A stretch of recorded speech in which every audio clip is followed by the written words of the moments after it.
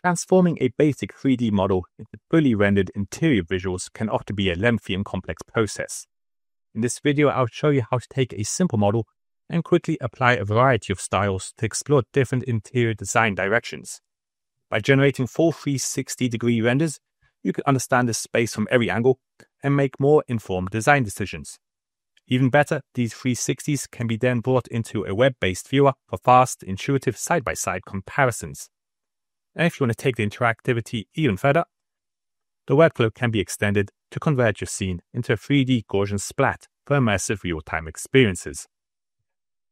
First off, if you want to go straight from text to panorama, instead of using an input model, this can also be done in Nano Banana. This is straightforward as long as you use the prompt structure, which starts with create a seamless 360 photo of. Then you add in a description of the scene you'd like to create. Then very importantly, at the end, add aspect ratio 2:1. This will keep the image seamless, and the correct ratio will allow you to view it in a panorama viewer. It does a brilliant job at tiling the sides, although sometimes it has issues with the seams directly below and above your central viewpoint. You can keep the floor and ceiling plain to allow easy tiling, or you'll just have to edit these afterwards. This is quite an abstract and atmospheric interior scene, but it works for all types of environments. Here I have added a prompt for a library with a concrete ceiling grid to push the AI.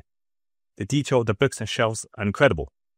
The ceiling grid flows very well, but right at the center where everything stretches, there may be issues for when this is put into a viewer, so keep an eye out for places like these. Generally, for images which have windows on either side, these are seamlessly connected together. And Nano Banana Pro does an excellent job at it. When viewed in 3D, you can see that results are very impressive. You can see every corner, all the materials in high definition, and I'll show you later how you can interactively view these generated panoramas. Now, if you want to work with a base 3D model that you have created, this can be done in any software, and it doesn't need materials, just the main space. For this, we only need to create a plain render of the 360 to capture the space. Here I'm using Rhino 3D, and most renderers and real-time renderers have a feature to take a 360 from any point in the model, such as V-Ray or Enscape. I will be using Twinmotion, as it has a plugin for most of the major 3D modeling software and very easy to use. You just need to install the plugin for the software you're using and use the correct version. You will also need to download Twinmotion from the Epic Games launcher. To bring this model into Twinmotion, you have to have it launched and have an empty project open. And in Rhino, when you install the plugin, there will be a Datasmith tab, and you can press the Synchronize button at the top. Then over in Twinmotion, at the bottom, there will be an Import button here. Click the plus button, and you can use a direct link to import that model that is open. So you can see here the name of the Rhino project, if it is correctly synced. Just keep everything as default and press import. After a minute or two, all the geometries will be streamed in. Head over to the interior and pick a room you want to render out for your various options. Position yourself roughly in the middle of the room so you can get the full 360. To create the base image, press the media icon in the bottom tab, and if you click plus, it will save an image of the current scene. We don't need this, I'll delete it. What we need is the panorama, and this will be the fourth icon, which looks like a panorama. Press the plus button and it will take the 360. This is all we need.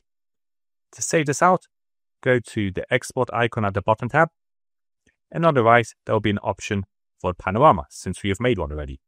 Hit the plus button, select that one panorama, set to PNG, and start the export process. Now we have a very ugly looking panorama, but has the correct space and geometry to make our AI styles. Colors and textures are not needed, so you can export an even simpler 360, as the AI in the next step will take care of all of this. Nano Banana Pro does an excellent job at sketch-to-image and creating seamless panoramas. I'll be using Gemini Pro. They currently offer 1 month free, but this can also be done in Google AI Studio or via API.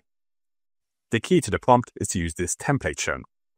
So you enter the type of room in the first blank space, such as living room, and then enter the architectural style in the second blank space. Following that, you add in details for colors, atmosphere, furniture, and so on.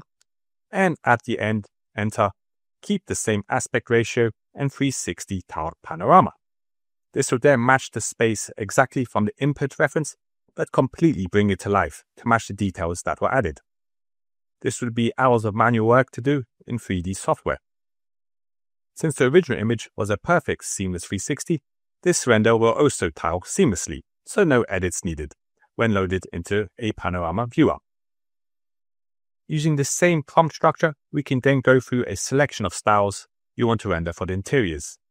In the final step, these will all be brought together into a free panorama viewer, which is easy to switch between. And since they are all using the same space structure, they are very easy to compare. You can even try out night shots, different environments where you can see through the window, or more complex scenes with many objects and furniture.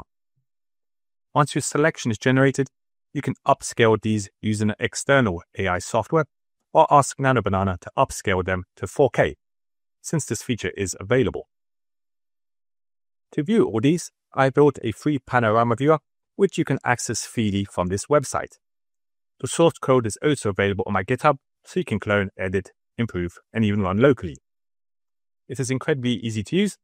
Just select the upload icon, pick one panorama or all of them at once, and immediately it will load them into a gallery at the bottom here with all the small thumbnails, so they're easy to recognize each option. I've added in the original masking model to show how the AI has transformed this into beautiful spaces. What is amazing about this workload is that the images load and switch instantly. So by flicking between the options, you could compare the exact same angle and space. This is great for comparing material options and different furnitures that you've picked out. In Nano Banana, if you drop in a reference of a piece of furniture, you can add that directly into the panorama as well. With your mouse, you can drag up and down and rotate as expected. You could even take this further to create hotspots and render out other rooms to move between. This is actually quite a typical VR technique, which is used in visualization, but now it can be generated incredibly rapidly. This app could also be extended to generate the styles with Nano Banana directly in the UI via API, so you don't have to use the Gemini Pro app at all. All the source code is available here, so feel free to hack away. If you want to go even further and move into the world of 3D generation, you can use these panoramas to create 4-room 3D Gaussian Splats. I've gone into detail in a previous video, so I won't do it here, but using the web app Marble World Labs, you can drag and drop this image into the UI as a 2D input and have a 3D scene created. Advantage is that you are no longer limited to one viewing point and can move around the whole scene. Of course, there are limitations as the quality grades around corners and in the distance, but since you have generated all the panoramas, you could create 3D scenes for each of these, and since Gaussian Splats are very versatile, you can view and import them into many platforms such as Unreal Engine and even web apps. You can upload your Gaussian Splats to this web app, which is free, and I'm currently developing. And in the same way as the images, you can switch between the Gaussian Splats. Using the WASD and mouse controls, you have full access to the model. Limitations with this workflow are that it takes a few seconds to load between options, and you would need to clean the splats before importing, as on the outside you can see a lot of messy geometry. It is also difficult to compare these spaces with Gaussian Splats, as you need to scale and align them for all the options first before importing. However, there is plenty of space for development in this area. Feel free to try out these free tools and let me know in the comments if you have any suggestions for improvements.